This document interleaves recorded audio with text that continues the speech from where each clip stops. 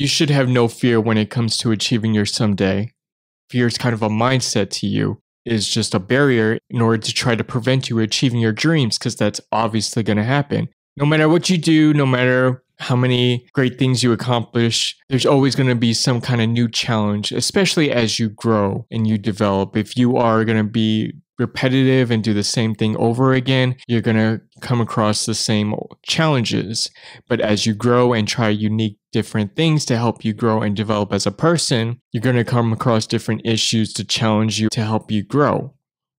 Fear comes into different forms. It comes to different shapes. It will always change. It's always going to come. It's normal to be fearful of different things when you are trying something new, something that you're not used to. It's okay to have that fear. What's not okay is to have that fear impact you in a negative way. What fear can do is lead to other negative avenues in your life. Fear leads to hate. It leads to anger, and eventually it leads you to a deeper dark side. You should be using that fear as a tool to motivate you, not to impact you in a negative way. Everyone has that fear. It's what you do with that fear is going to help you grow. You can't use that fear to put you down. You need to use that fear in a positive way to challenge yourself mentally, to switch up that fear into something that works out in your favor.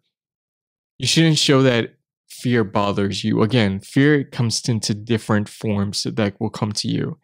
Sometimes you just need to ignore that fear. Sometimes you just need to ignore that vessel of fear that is trying to prevent you in achieving your goals.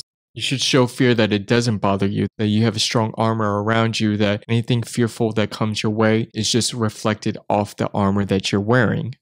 That fear can cause you negative harms in your body. Every time one gets fearful of something mentally, it will cause certain reactions to the body, whether it's sweating or just something different reactions physically, maybe causing you to start biting your nails. Just little small things like that will start impacting your body in a negative way to kind of steer you into the direction that the fear wants you to go to.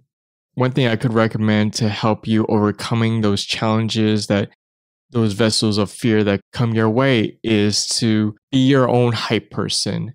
If you see that fear coming, hype yourself to it. Hype yourself to prepare for that challenge that will come your way, because you know that you can overcome those challenges. You should look at fear as just another small battle for you to help prepare you to grow to those bigger things as you grow as a person, as you become more successful in life.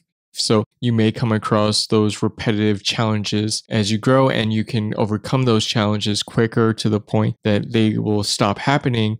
So fear is just that state of mind that kind of prepares us to what the outcome might be.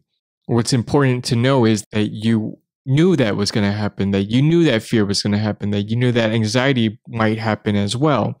What you also should know is that you can overcome those things. That's what you have, that confidence in you. You can't prevent fear. Fear, I mentioned, fear is always going to come. And I go back to just being confident in yourself, in your craft, and whatever you do, anything that comes your way, it's okay to be fearful of what different things that might challenges that might come your way. But that confidence in you is that suit of armor that is preventing that fear to bother you, and that you can overcome it and do whatever you want to do.